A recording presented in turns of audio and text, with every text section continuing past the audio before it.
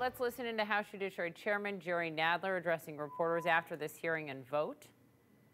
Innumerable subpoenas were issued by the Republicans without bothering to have any kind of vote or meeting of the committee.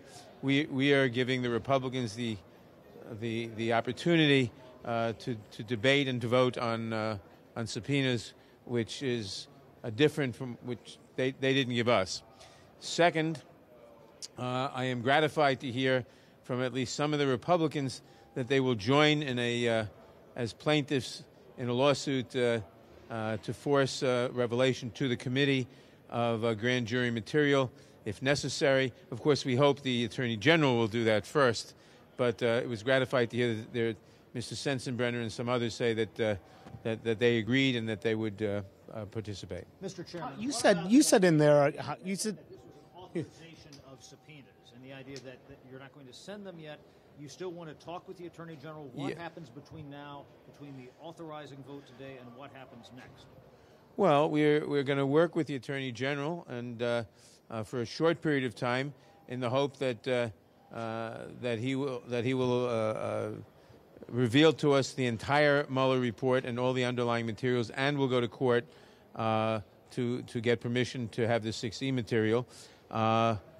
But if that doesn't work out in a very short order, we will issue the subpoenas. What does that mean in a very short order? I mean, you're willing to do that as soon as this week to serve the Justice Department with subpoenas? A very short order. Beyond, I can't say how many days. Are you willing to negotiate any middle ground in terms of redactions of them? You're not. No. The committee must see everything, as was done in every prior instance. Obviously, some material will have to be redacted before it's released to the public to protect privacy, to protect the various rights. But the committee is entitled and must see all the material and make judgments as to what can be redacted for the public release by ourselves. We handle confidential material all the time. We have the facilities to do that.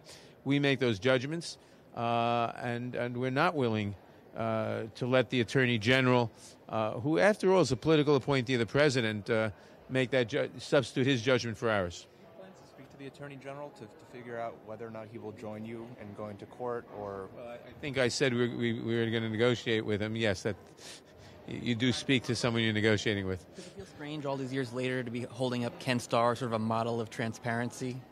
No, we're not holding up Ken Starr as a model of transparency.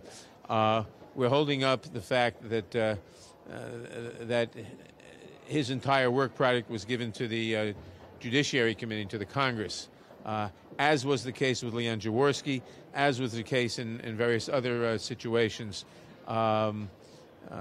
period. The quality of the work, et cetera, is a different question altogether. And again, the Republicans kept making the same fundamental, repeating the same fundamental mistruth time after time. When we were opposing release of some of that material 20 years ago, it was released to the public we were opposing, because that material, some of it was very salacious, was very private, involved private individuals, and should not have been released to the public. It had already been released to the committee, which was proper. What we're asking for now is the release to the committee, and that's not what was at issue 20 years ago. You plan to go to court. You plan to go to court without the Justice Department to get the grand jury information? Oh, absolutely. Thanks. Thank you. Thank you, Mr. Chairman.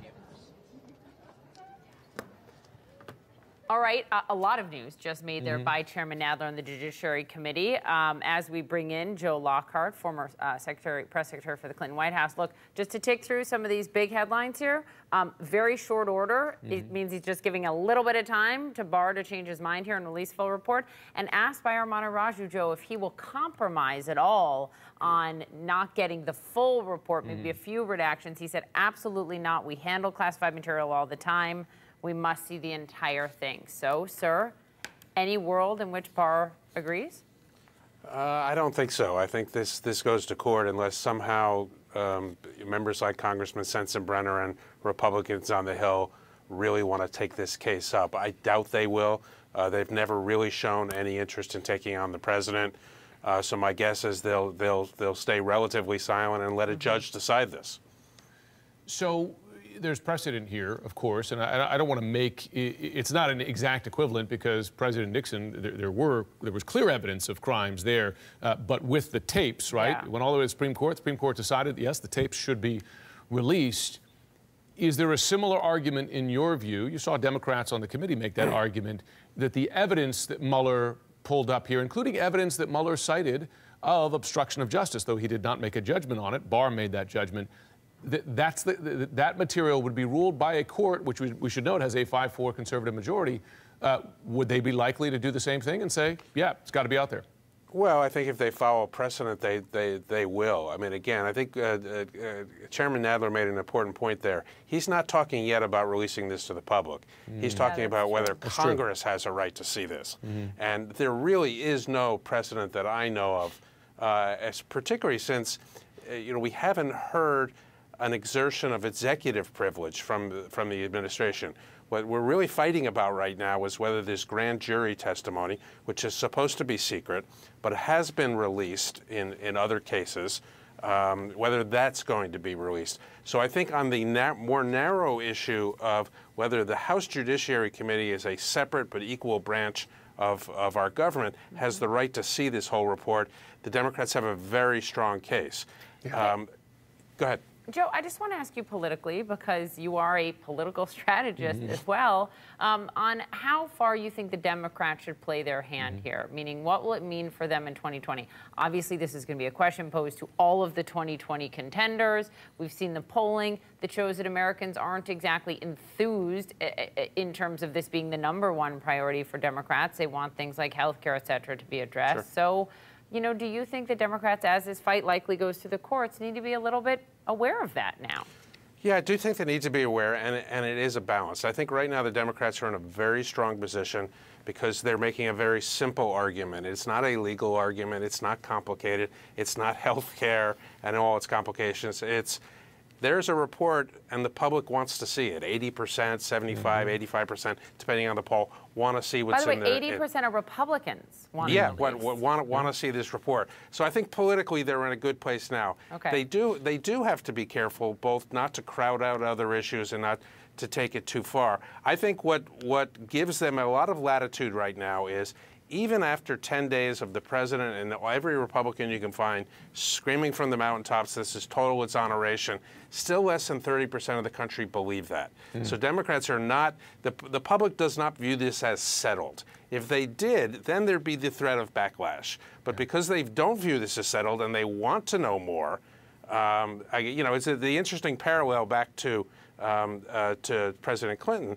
There was huge interest in what had happened. When the Starr report came out and everybody knew what had happened, a lot of the interest faded away. If you look at the cable TV ratings, they were down around the time of the Senate trial and House impeachment.